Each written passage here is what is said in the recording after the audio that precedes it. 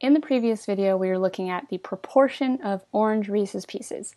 We're going to shift gears, and instead of thinking about proportions in this video, we're going to think about means. When we're dealing with proportions, we're usually looking at questions where there's like a categorical variable, such as, do you watch American Idol, yes or no? When we're thinking about means, the question is usually asked so that we get a quantitative answer, such as, how many American Idol winners can you name? I used that example way back in Unit 1. So in the last video, the question was categorical. Are the Reese's Pieces orange? Yes or no? And we looked at a proportion of orange Reese's Pieces. Today, we're going to be asking, what is the height of high school students? That's not a categorical variable. They're going to give us a number. We have a quantitative answer, which means we're looking at the mean, not the proportion. This example comes straight from StatsMedic, and they are teachers in Michigan, which is why this is about students in Michigan. I realize that if you're watching this, chances are good that you are not from Michigan. Sorry, not sorry?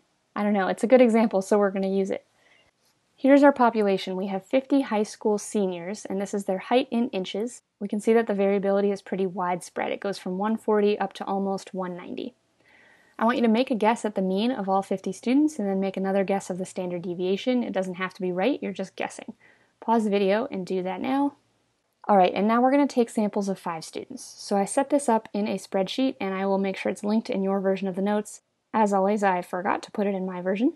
This is super similar to the latest Pokemon example we did. First thing you should do is go to File, and make a copy so that you can add to this. On the left, you will see all 50 students listed in a random order. What you're going to do is shuffle this list, and then the first 5 students will be our sample of 5.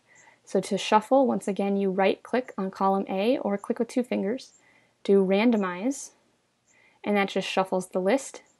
This formula is calculating the average of A2 through A6, so the first 5 students. That's our sample of 5, whoever shows up in the list first. So for this particular sample, the mean height, or X bar, is 170.2. You just need to add that to your list. Don't copy paste it because it will change if you shuffle this again. So just type it. I want you to add at least 5 samples to the ones that I already have there. So at least 5. Then it says to sketch a dot plot of these sample means. Now it's going to be easiest if you can compare the population to your dot plot of sample means. So what I would recommend you do is open up Statlet and do one quantitative variable multiple groups. Have one of them be the population heights, and have one of them be the sample means. So for population, you'll copy and paste this column. For the sample means, you'll copy paste this column. That way they'll be stacked on top of each other, and you'll be able to easily compare their centers and their shapes. So in a moment, you're going to do at least 5 samples of your own, then make stacked dot plots of the population and the sample means, and do a sketch in your notes. Pause the video, hit play when you are done with those things. Okay, so here's what mine looks like.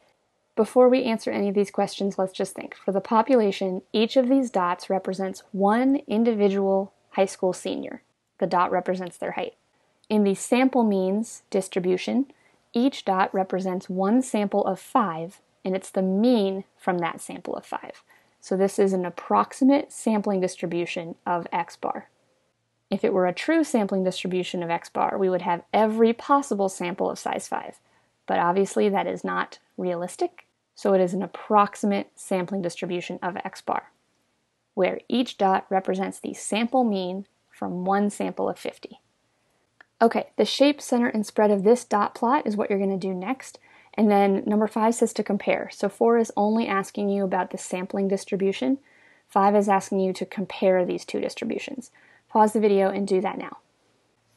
I would say the shape of the sampling distribution is roughly symmetric. It might be normal. At the time of filming, I only have like 20 data points because I did it myself and I got tired, to be totally honest. So maybe yours looks more normal. Mine, it just looks symmetric. The center looks to be around 167, and the variability is, it's not very spread out. The range is only 12, and most of the data points are right around the center. Very few are far away. So now let's compare. I would say for the shape, both of these seem symmetric. The population even seems to be normal. The centers, they both look to be around 167, and the variability, it's much less variable in the sampling distribution. So the range of the sampling distribution is 12, compared to almost 50 in the population. Let's look at each of these one at a time. So shape. It turns out that if the population is approximately normal, then the sampling distribution will be approximately normal as well. So this is true for any sampling distribution of sample means. If the population looks approximately normal, then the sampling distribution of x bar will also be approximately normal, which is definitely what we're seeing here. We also saw that the mean of the sampling distribution is the same as, or very close to, the mean of the population. So this is actually how you calculate the mean of the sampling distribution of x bar. It's just mu. It's an unbiased estimate of the true mean of the population. And for variability, we notice that the variability is much less in the sampling distribution. So the standard deviation of the sampling distribution of x bar is the standard deviation of the whole population over root n. Now you can only use this formula if you have independence or if you have the 10% rule, just like with proportions. It makes sense that this is less variable, because if I'm taking a sample of 5, I am most likely going to get a bunch of values that are close to the true mean. I might end up with this very tall person or these very short people, but more likely I'll get 5 people that are average height. So that explains why this sampling distribution is less spread out than the population. Now, as always, don't memorize these formulas. If you go to the formula sheet, last time we were dealing with one population proportion, now we're dealing with one population mean. So here we go, the mean of the sampling distribution of x bar is mu.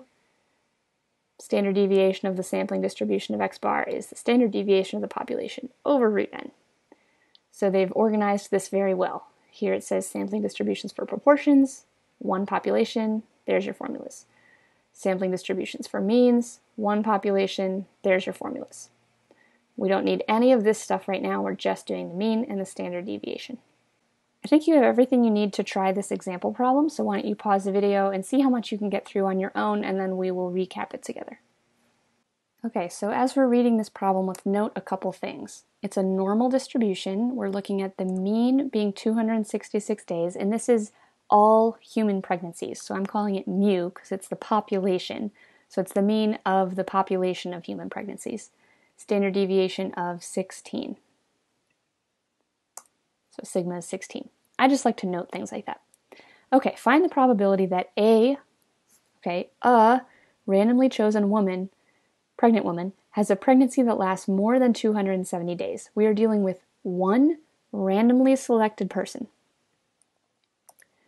which means we're not dealing with the sampling distribution, we are dealing with the population distribution.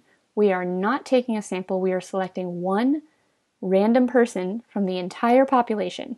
So here's my population distribution. It's normal, they told me that. The mean is at 266. We want the probability that our one randomly selected woman has a pregnancy that is 270 days or more. So there's the picture. Like I said, good first step. Second step is to write out in symbols what we want to find. Here we are trying to find that x is greater than 270. Notice that I'm using x, not x bar. X bar would be if we're taking a sample of women and seeing the mean length of their pregnancies, but this is just a single woman. So I'm doing x. Okay, before we do this, let's make sure. They told us the distribution was normal, so we can use our z-scores and our norm CDFs and all those tools we learned back in Unit 1. Okay, so we calculate a z-score, we plug it into norm CDF. I'm not going to get into detail there because we've done that so much. If that's confusing, go back to Unit 1, rewatch the z-score norm CDF videos. Okay, now, instead of choosing one random woman, we are taking a simple random sample of 6 pregnant women. So now we're looking at samples. N is 6, sample size is 6. Let x bar be the mean pregnancy length for the sample. Okay, number 2 is asking us about the sampling distribution of x bar. So a quick sketch. We know it's going to be normal because the population was normal. So that describes the shape. Approximately normal because the population was approximately normal. And for center, the mean of this sampling distribution is just mu, the mean of the population. So 266. Now, number 3 asks you about standard deviation. These could probably be in the same question, but standard deviation, we just use our formula. We take 16, which was the standard deviation of the population, divide by root n. Here's our new standard deviation. To interpret, that would just be to say if we take many samples of this size, we would expect the sample mean to vary by about 6.53 days from the mean of 266 days. Notice the context. I'm using the word days to remind you what we're talking about. And then we have to verify the 10% condition. We will have to assume that there are more than 60 pregnant women in the population. If we're looking at the population of the United States, I think that is reasonable. Okay, find the probability that the mean pregnancy length for women in the sample exceeds 270 days. This time I don't have a population distribution, I have a sampling distribution. The mean is 266, so when I first do the sketch it looks exactly the same, but look at where I put 270. In the original, when I was looking at the population, the standard deviation was 16, 270 is not a full standard deviation above the mean. It's less than half. I probably could have drawn this even closer.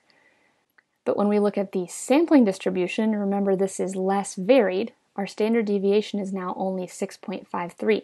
So 270 actually is a bit farther away from the mean, so I've drawn this a little further out. So this is what I mean about the drawings being really helpful. Before I've done any calculations, I've thought to myself, all right, my answer is going to be smaller than in number 1 because it's less variable. Then I write out in symbols what I'm trying to find. The probability that x bar is greater than 270. This time I'm dealing with x bar, not x. This was a single randomly selected woman. This is the mean of a sample of women. From there, we are calculating a z-score. Notice I'm using the standard deviation from the sampling distribution, not from the population, norm CDF, yada yada yada.